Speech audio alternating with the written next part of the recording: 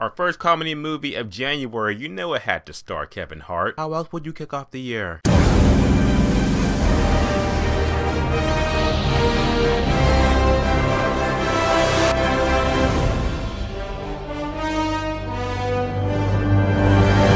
Ride Along 2. So Ride Along 2 is the sequel to the first Ride Along movie that came out a couple years ago, and it stars Ice Cube, Kevin Hart. They're back again. The two brothers-in-law are back again for another buddy cop movie, and is the movie good? I'm not gonna lie, guys, the movie is good in that, you know, comedy January movie type of way. It's for a comedy movie in January. It did its job pretty well, so there that goes. There's some funny parts of the movie. There's some parts that are kind of hit and miss, or a lot of parts that are familiar, but overall, for January, what you would expect a comedy movie to be in January. Put it like that. Now, gonna jump right into it, guys. Look into the pros and cons why I believe that Ride Along 2 comes out this Friday. Check it out. Here's why. First of all, acting in the movie, Ice Cube, Kevin Hart, they are back in the movie, and they're pretty much the same characters as you remember them. I'm throwing out with my man Ice Cube. Ice Cube, I relate to his character the most. I like him. He's a hard ass as shit. He was good in the first one, good in this one, so Ice Cube had to change his character too dramatically, so there that goes. He's still good in the movie. Kevin Hart's the one that, Kevin Hart, I feel like, is even more wackier in this movie than he was in the last movie. What goes to one of the cons I'll say about the movie, this is like a personal con for me. It's not, may not be a con for you, but just personally for me, I felt like there were some parts of the movie Kevin Hart was just being overacting eccentric Kevin Hart. Like, I remember last year when I saw The Wedding Ringer,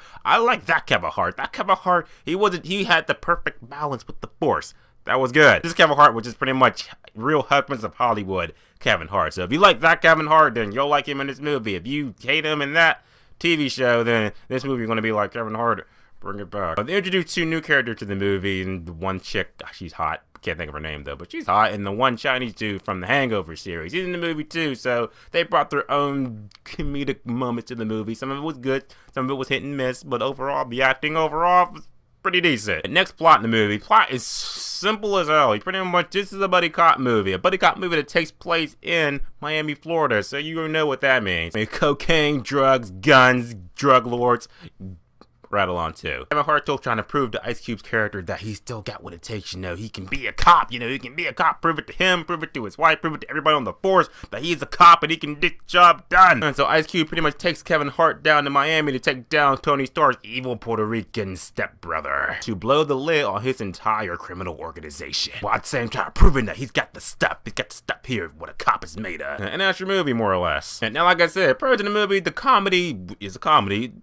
It worked in the movies pretty good. I will also say that a lot of the comedic moments and comedy parts in the movie you saw in the trailers that came out a couple months ago. And I have to address that. There are parts in the movie where you're like, that was straight out the trailer, and it was funny in the trailer. Seeing it now, it loses its magic for me a little bit. Also, one thing I'll say real quick, the movie is predictable. You know how this movie's gonna go. Matter of fact, I'll go so much to say that I feel like Bad Boys and Bad Boys 2 will pioneer movies like Ride Along to exist. So if you know those movies, you know this movie. But like I said, at the end of the day, guys, Ride Along 2, it is a decently enjoyable movie for a January flick. It's a January comedy movie. It's gonna do its job that you needed to do. It's gonna make you laugh. It's gonna entertain you with that mindless action and shit and the comedy. Ice Cube was good in the movie. Kevin Hart was good in the movie, even though he's kind of a cartoon in some parts. He was still good. So with that being said, I'm going to say that Ride Along 2 does deserve a 7 out of 10, which is worth seeing at matinee. Spend $5 to go see this movie, and you'll be perfectly fine. A nice little holdover movie for you this January. Okay, so Ride Along 2, what do you think about it? You're going to go see the movie. Whatever you think about Ride Along and Ride Along 2, put in the comment section, let me know.